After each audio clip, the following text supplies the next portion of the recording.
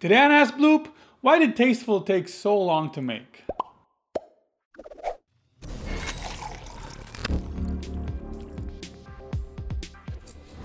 Welcome to AskBloop, more from BloopAnimation.com. It's time for your questions. If you're new here, each Friday we answer audience questions directly from the comment section, mostly about animation or filmmaking. So if you're interested in that, subscribe to our channel.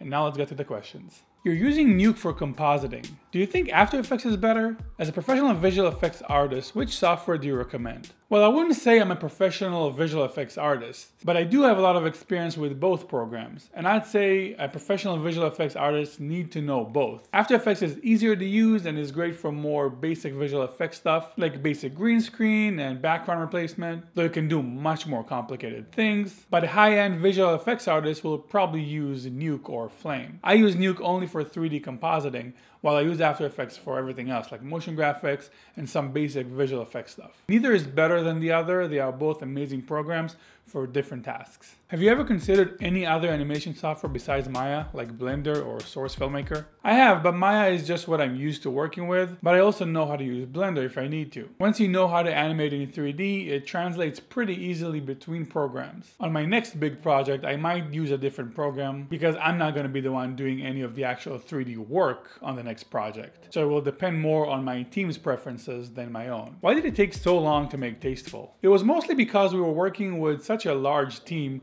working on their spare time, which means people took longer to do whatever it is they needed to do. Plus, the project itself was bigger than anything I've done before. We had a ton of models, 2 main characters and 11 background characters, not to mention the park and all the trucks and a ton of little props. It just took time to create all of those assets. And then rendering took a couple of months, and animation, which was done by one person, myself, was another few months. And don't forget that through the entire production, I was also running a business, which included producing a lot of courses that are available on our website and a lot of content like articles and making weekly YouTube shows. Making the film was definitely a part-time project for me in terms of the time I had to spend on it. I believe that if I had a team of 6 to 10 people working on this full-time, it would be able to be done in less than 6 months. And if you have any more questions about that or anything else, write them down in the comment section below.